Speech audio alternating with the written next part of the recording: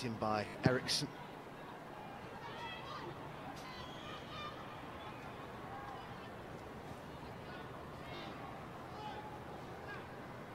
Chelsea's last defeat in this competition, not involving a penalty shootout, was in the 2019 semi-finals when they lost 2-0 to Man City. And there's a lot of concern here after that challenge from both sets of players. I think it was a knock to the knee when the knee was straight, from what I can see. Watch a replay. I'm not really sure that I want to watch a replay because she's obviously in real pain, and I think it's something in her knee in terms of this. Yeah, Maren Mjelde really distressed here, and it's uncomfortable to hear.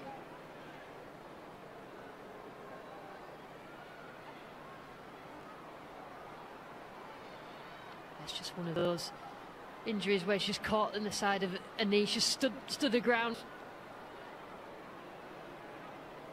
Well, she is a player who has been affected by injuries and illness in the past. I mean, we talk a lot about the illness that Frank Kirby had, but it's easy to forget that Maren Mjelde was laid low for a long time with a debilitating illness herself as well, that she did so well to recover. Remember, she was saying that at times she was unable to get off the sofa at home due to the injury that she had.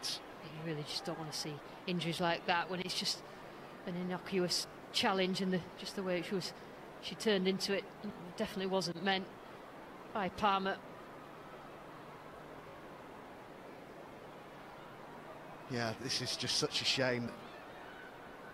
We are seeing something like this at towards the end of a... We could hear the scream from here. Yeah, I mean, we are on this side, and you just don't want to see that, and it affects the teammates as well, and the opposition.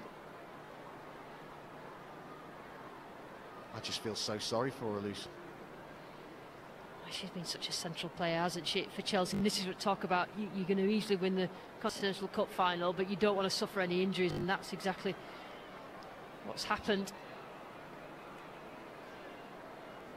Well, Emma Hayes she must feel pretty helpless at the moment, Emma Hayes, because of course her players' welfare is so important. She is such a good manager of people.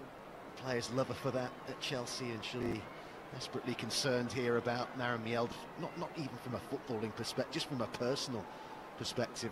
Players mean a lot to her emotionally. That's why we have this break, and they're taking all the time, quite rightly, that they need to here over Maren Mjelde. That's just